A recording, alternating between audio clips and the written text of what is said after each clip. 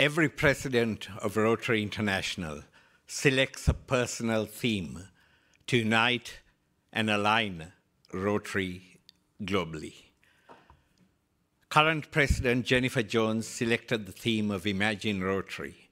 And to tell us all about it, please welcome the District Governor of District 9800, Amanda Wendt. Welcome to this special day where we all come together to reflect, respect and celebrate what is great about our country, its diverse people and our friends. Hello, I'm Amanda Wendt, Governor of Rotary District 9800. With our commitment to a system of governance and a long-held culture that strives for inclusion, values a fair go, honours mateship and seeks to bring everyone on the journey to prosperity, Australia is a nation that takes community service to heart. And the numbers prove it. An astonishing 3 in 10 Australian adults volunteer. That's over 6 million people, contributing their time and effort to make a difference for their community. So is it any wonder that Rotary found a responsive home on these shores 100 years ago, a mere 20 years after Australia was federated?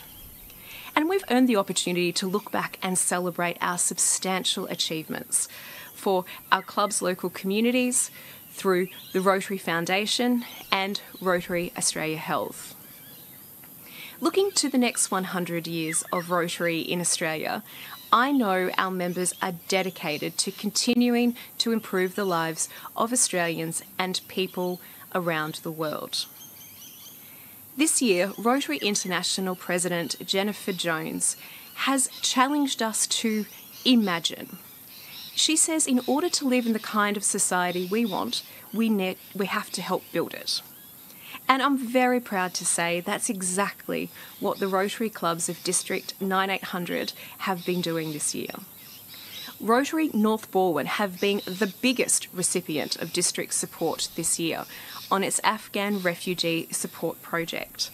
We've partnered to provide funding for meal ingredients as well as introducing new volunteers to help collect and assemble relief kits of food, clothing, furniture and home goods for recently arrived families.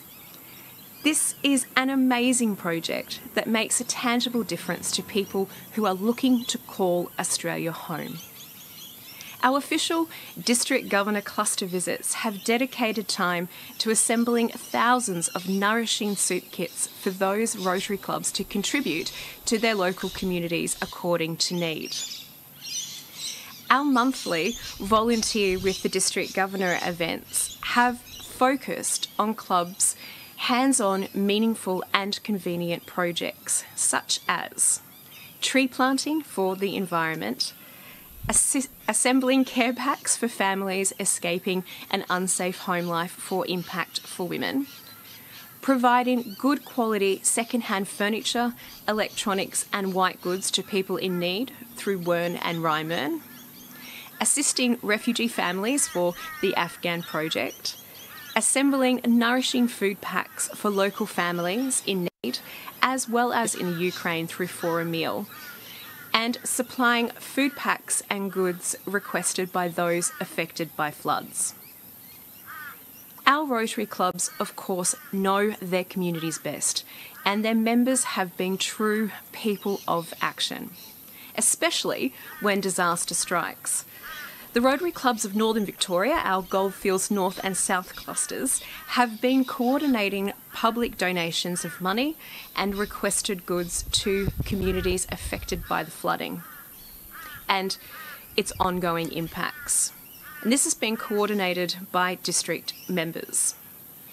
And it also includes a contingent of our clubs, again supported by district, who are rolling out an innovative insurance information facility for the flood affected, and this has been staffed by volunteer insurance professionals. Rotary Echuca Moama also recently rolled its sleeves up and collected, assembled and distributed mosquito-repelling candles to bolster public health in the flood's aftermath. And of course, there are countless other actions by our Rotary clubs and their members, working every day to make a difference for their community. and I want to say a huge thank you to you all. Australia Day is, of course, the time to come together to reflect, respect and celebrate not only what we love about Australia, but also Rotary's continuing role as a critical thread in the diverse fabric of our communities. So let's continue to connect with more of Australia's 6 million volunteers with our hands-on, meaningful and convenient projects that make such a difference to people's lives. Let's continue to respond to disaster and adversity with empathy, innovation and action. And most of all, let's continue to imagine what Rotary's next 100 years in Australia looks like. Thank you for spending some of your Australia Day with me this year. I do really appreciate it. And I hope you enjoy the rest of your day with your family, friends, and communities.